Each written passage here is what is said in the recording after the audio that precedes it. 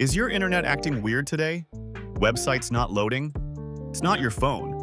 Cloudflare just broke the internet.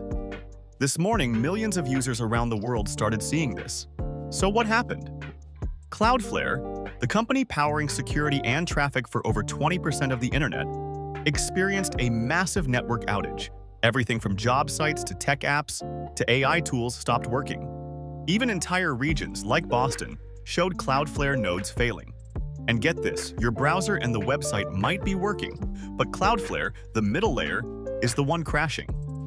That's why you're seeing browser working, host working Cloudflare. Error. The cause.